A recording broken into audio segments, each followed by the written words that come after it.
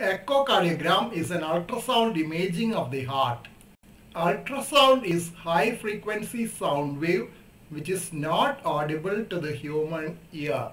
The machine sends out ultrasound beams intermittently to the heart and listens for the echo. Computer synthesized images are then produced from the images received from various parts of the heart.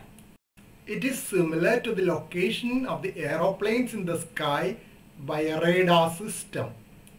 The ultrasound signals are sent and received by a probe placed on the chest in specific locations.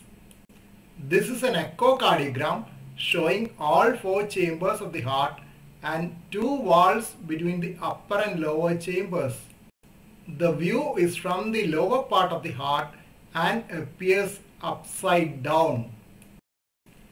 Here are the two lower muscular chambers, right and left ventricle. Now the upper chambers, right and left atrium, have been marked. Opening and closing of tricuspid valve on right side and mitral valve on left side have been marked here. Tricuspid valve is between the right atrium and right ventricle, and the mitral valve between the left atrium and left ventricle. Here the valve between the two lower chambers, interventricular septum, has been marked. The valve between the two upper chambers is known as the interatrial septum.